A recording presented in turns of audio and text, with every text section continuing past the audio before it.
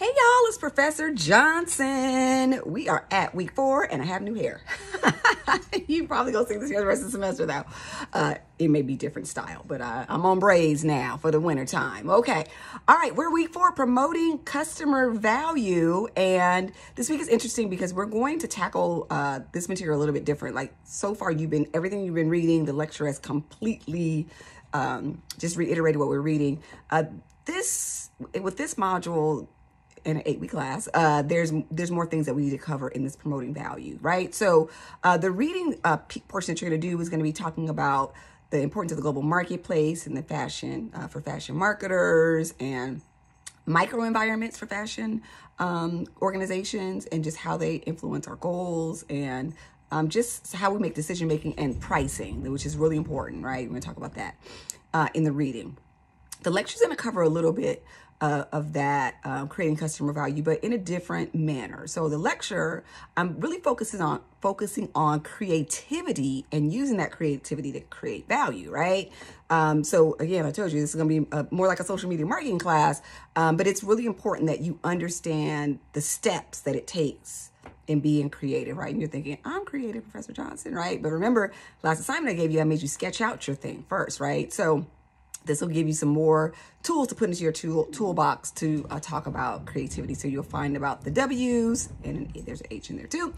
You'll find it about those as well. So we'll talk about creativity and creating value, creating digital messaging, and storytelling, right? It's really important that your brand or your content, right? If you're just a content creator, not just a content creator, if you're a content creator or a brand, it's really important that you understand how to craft stories that are compelling, right? So, the assignments that I'm giving you are to create posts, but I don't want you to just create a post. I want you to create things that are engaging, right? That are exciting, that draw people in.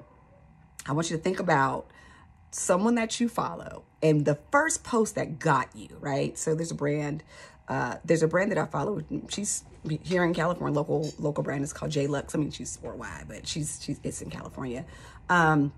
And long story short, I got an opportunity to meet the owner, and she ended up doing a little mini interview with me, and she asked me, how did we find the brand? And I told her, I said, you found me.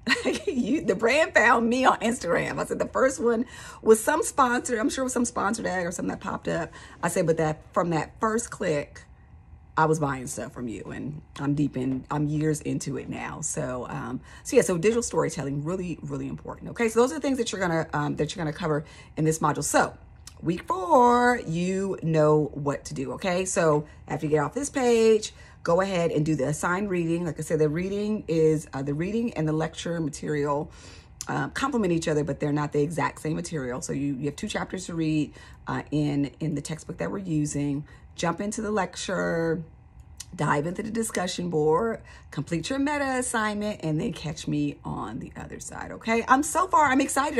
I'm actually pleasantly surprised.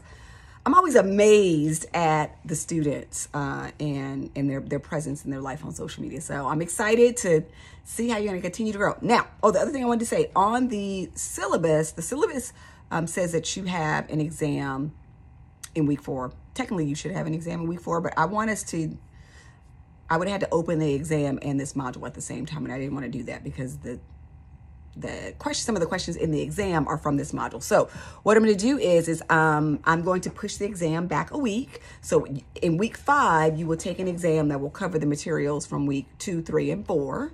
And then week 5, you'll be covering new materials. So my suggestion would be take the exam first before you dive into new materials, so you don't put in and take out at the same time. Okay, so that's why I didn't want to overwhelm you with this, because you would have had to complete your exam before all the assignments in the module were done. So I'm just gonna push that back a week. Okay, all right, if you have any questions, you know what to do.